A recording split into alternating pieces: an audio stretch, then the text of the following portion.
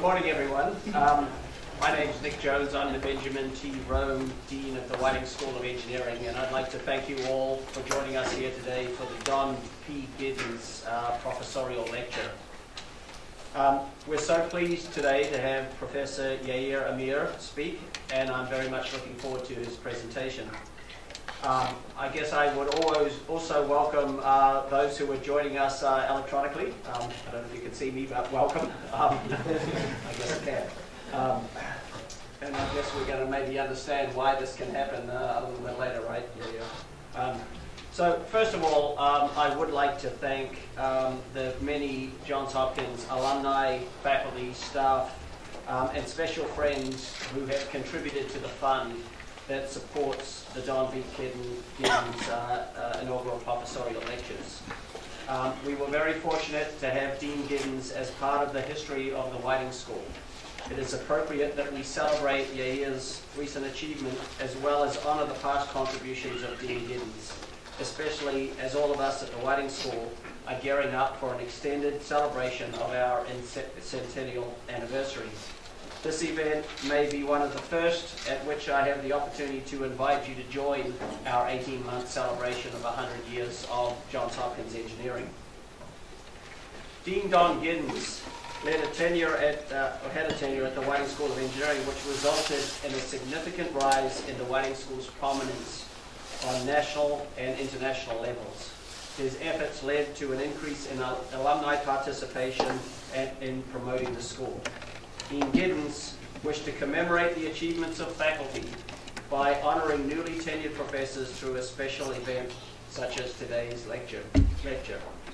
We at the Whiting School also recognize this notable milestone in the careers of each of our new professors and are committed to continuing the tradition by hosting an event to highlight their accomplishments.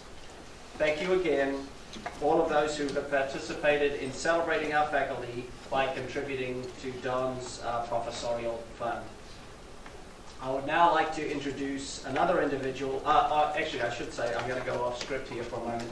I actually saw Don last week at a meeting in Washington and had a nice conversation with him, and it was very nice to actually tell him that indeed the tradition of celebrating promotion of our faculty to professors is continuing at Whiting. I think having gone for a number of years now, it sort of wasn't really on his mind, but he was very gratified to hear that we still have these celebrations.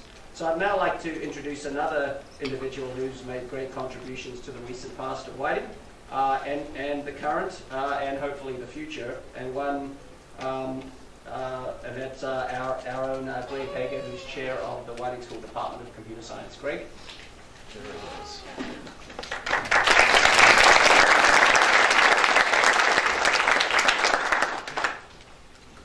Thank you, Nick, and thank all of you for being here today. It really is great to see a wonderful turnout for an inaugural lecture. And this is really a day that, to my mind, is long overdue. To kind of give you some dates, Yair has been a member of our department since 1995, less than 10 years after the founding of the department. He was promoted to associate professor in 2000 and full professor in 2004. I'll point out to you it's 2012 right now. It's been a little while since that promotion. But Yair really has been a core of our faculty for nearly 2 decades. He's a systems faculty, and he's made innumerable contributions in that area. I don't have a lot of time to cover them all. They gave me 5 minutes, so if you work it out, it's about 20 seconds a year. But I thought I'd like to at least say a few things about, I think, some of the attributes of Yair and his career that stand out to me as chair. The first, and I think this will be obvious in his talk, is his absolute dedication to producing high-impact systems, but systems that are practical, systems that will go out into the real world and they will touch real people. He's really done work, as you will see, that has been transformative in distributed computation and networking. In fact, some of the advances that he's developed over the last couple of decades have probably touched many of you in this room, even though you don't know it. The second thing I wanted to point out about Yair is that he is a people person. he is absolutely dedicated to the people that he works with. And I'm sure there are students of his in the room, people he's worked with, and they know this to be a fact. But I've seen it certainly not just in how he does his research, but also how he does his teaching. So when we talk about teaching undergrads and introductory computation, he's just as passionate about working with those students as he is about working with students that are in the cutting edge of research and distributed systems. And the last thing I think it's important to talk about is his passion to dream big and to achieve far-reaching goals. He's not someone who's interested in incremental research, he's interested in changing things. In preparation for these remarks, I sent a few emails out to former chairs just to get stories, and Jerry Mason, in fact, the founding chair of computer science, sent me a story that I thought was indicative of Yair. So apparently, sometime after Yair came here, he somehow ended up in a meeting with Bill Brody. And the details of exactly how this happened are a little bit unclear, but they were scheduled to have a meeting about, I guess, what Yair was doing in research. What was supposed to be probably a half-an-hour meeting to kind of get a quick download of information ended up stretching into a 2-hour-long meeting as Yair laid out his vision for what the internet was going to do in the future in science and industry and in engineering. Later at another meeting, as Jerry tells it, Brody in fact approached him and asked if Jerry thought Yair really felt so strongly about the future role of the internet in engineering that he would bet his academic career on doing research in that area. Well, I think you can all see he made that bet, and I think we can also all see that bet paid off in remarkable ways. So I'm really proud and honored to have him on our faculty and continue to see his contributions. With that, it's now my pleasure to introduce the next introductory speaker. You were hoping there, weren't you, Yair? So I'd like to introduce Yair's thesis advisor, Professor Danny Dolev.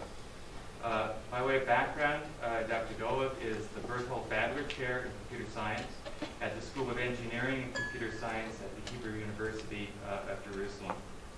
He's published more than 200 papers. He's co-author of 8 patents, and he's supervised more than 60 graduate students during his career. So himself very accomplished in the field. In fact, he is the winner of the 2011 Dijkstra Prize in Distributed Computing, which is the coveted prize in computer science. He's also taken a number of service roles. He's a scientific council member of the European Research Council.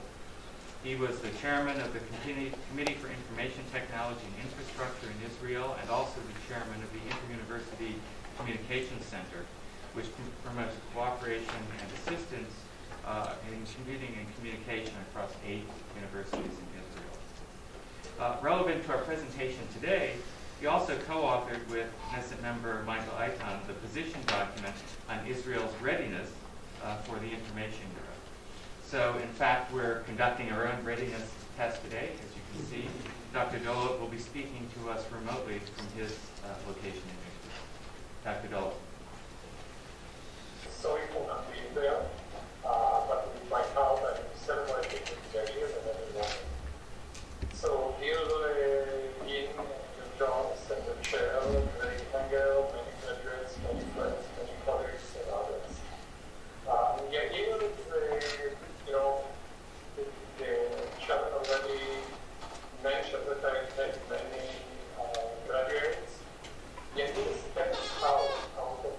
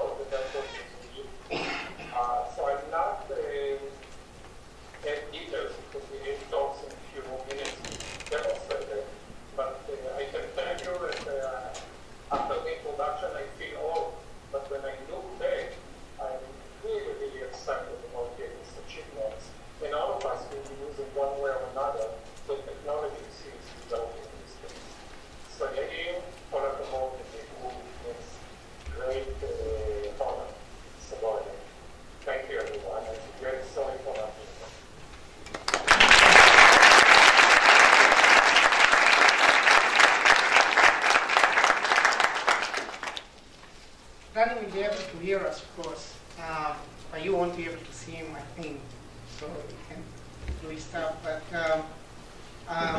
you'll be able to have me. I want to say one more before I start. Why it took so many years.